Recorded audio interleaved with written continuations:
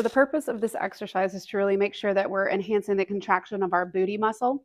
So you want to find something small, like a thick textbook or some type of block that you can put on a floor.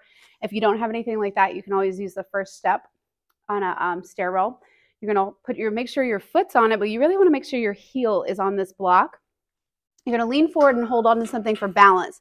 But another reason we're holding on here is because I want you to stick your butt out.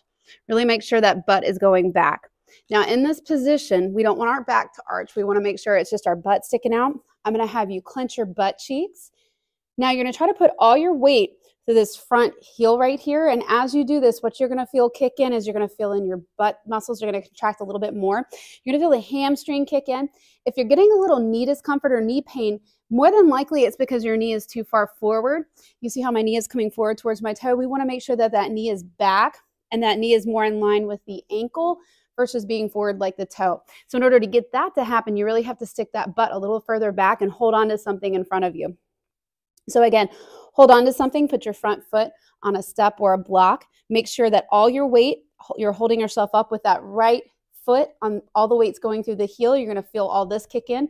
If you're not, give yourself a little butt squeeze before you put your weight through there, and you should feel the glute kicking in and the hamstring all through this region.